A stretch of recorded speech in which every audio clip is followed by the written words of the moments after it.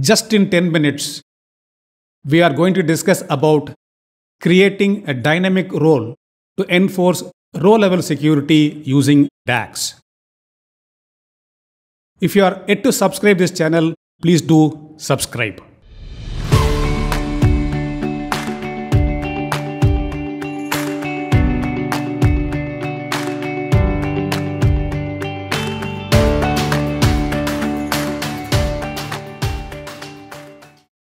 We have a table of policies that also contains information on the region code and state code. We also have a table of users with region and state code values. Most of the regions have multiple states.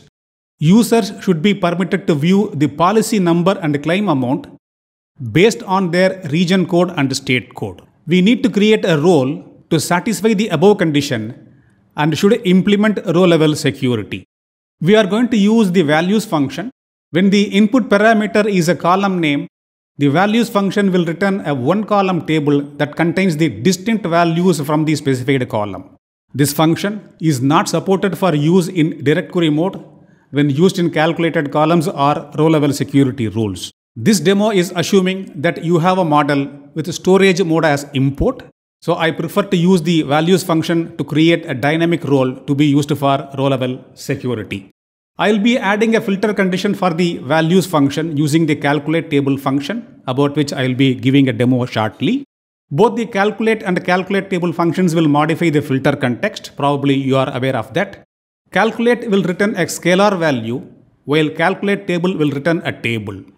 I'll be also using the UserPrincipalName function that can capture the login ID of a person in cloud or will show the current user in the desktop. Assume that abc@xyz.com is the current user, then a filter condition like this, user data user equals user principal name, will filter the table that you see in the screen for a value equals abc@xyz.com.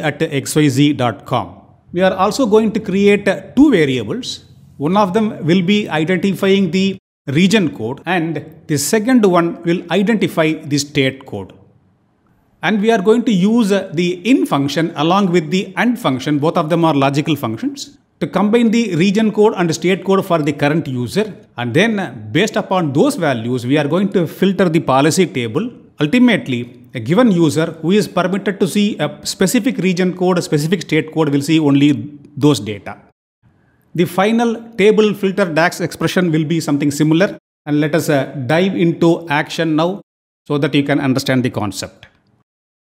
What you see in the screen is an Excel table named as Asia.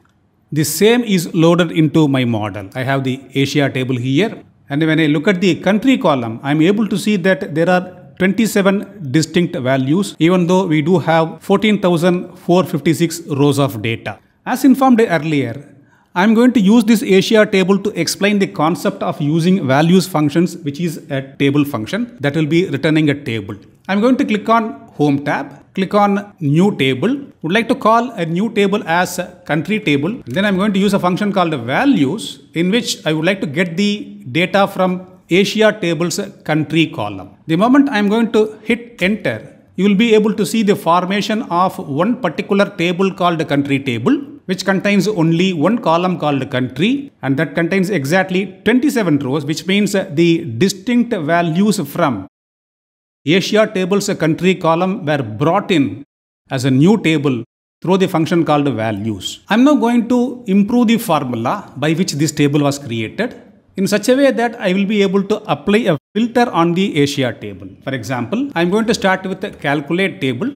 The values function is going to remain as it is. Then I'm going to apply a comma value so that I can apply a filter. The filter I want to apply is on the profit column, wherein I wanted to find out how many countries are there where the profit is greater than 1.6 million. And I could see that all the 27 countries are still reported. Maybe I can make a small change here. How many countries are there where the profit is greater than 1.7 million? Now I can see that only 17 rows are returned, which means that the calculate table function has changed the filter context on the values function so that this table is now talking about only specific rows where a filter has been applied. With that introduction about values function and calculate table functions, Let me now show you another table called policy data, in which we have the region code as one of the columns, state code as one of the columns. We do have another table called the user data, in which also we do have the same region code and state code columns. And these two tables were already loaded into my model. You can see the policy data table is sitting here, and then the user data is also available here. Using these two tables, I have already created a simple report in which the user table is populated, the policy table is populated, and I have used a function called UserPrincipalName to identify the current user. Our requirement is very simple. If abc@xyz.com is going to log into the system, he must be permitted to see the region code called 100, state code called 10, which means that there are two entries available for him to be viewed. Similar is the case for rest of the users, for which we are going to create a role by clicking the modeling tab, manage roles. Then I am going to click on create. Since this is going to be based upon the user principal name, I want to call this as UPN test, and that should be applied on my policy data table, in which I am going to type a DAX function.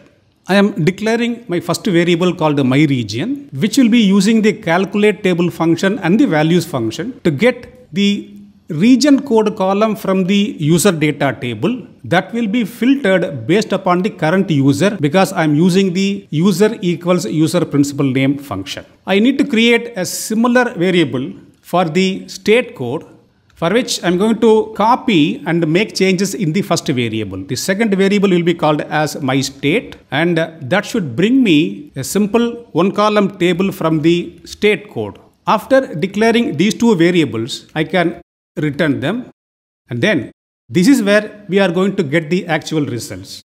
Let me type the DAX function. The last line of the code is trying to identify the value in a variable called my region, and that should be filtered for the policy data's region code table. And then we'll try to identify the value for a variable called my state, and then that will be applied on the state code column of the policy data. Then I'm going to click on save to save this particular DAX expression. If I'm going to click on option called the view as other user UPN test, and then if I'm going to type abc@xyz.com, click OK. Now you will be able to see that the user called abc@xyz.com has logged in, and he is permitted to see the data for region code equals 100 applicable here, state code equal to 10 available here. If I'm going to make a change in terms of mno@xyz.com, you must be able to see the data for only one state code called 30. Let us quickly check that. I'm going to change this to MNO. Click OK. Now you can see that MNO is permitted to see 101 and 30 combination. It is happening. Had it been MNT, click OK. Now you can see that this user is permitted to see the data for region code equals 101. Correct. And then state code equal to 40. Correct. And that is how this DAX function is working.